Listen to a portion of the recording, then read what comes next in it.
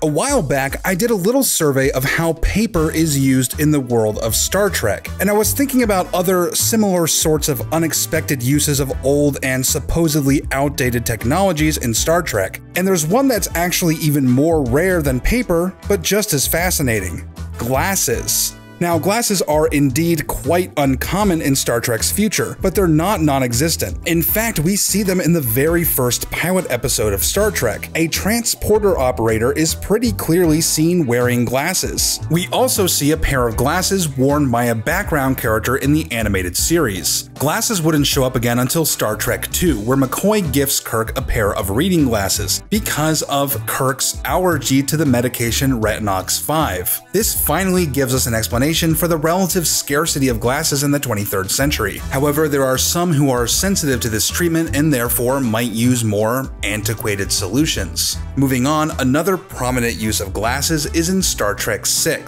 where the Federation president uses a pair of unusual spectacles with lenses possibly specifically designed for his alien physiology. And this brings up an interesting point, that glasses are not a strictly human invention in Star Trek.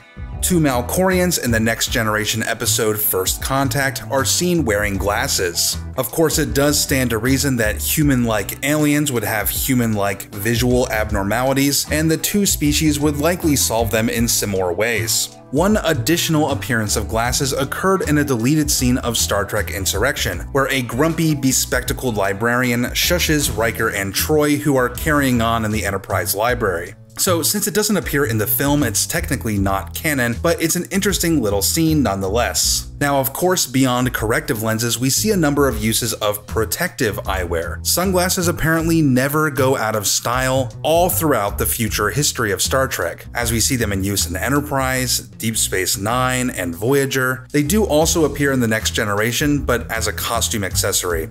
Things like goggles and safety glasses also appear from time to time in Star Trek.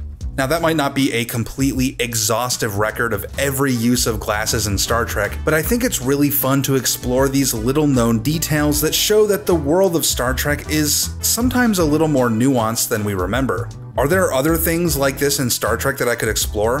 Wheeled vehicles, maybe? Robots? I don't know. Let me know if you think of something. But with that, I'd just like to thank all of you for watching, and I'll see you next time.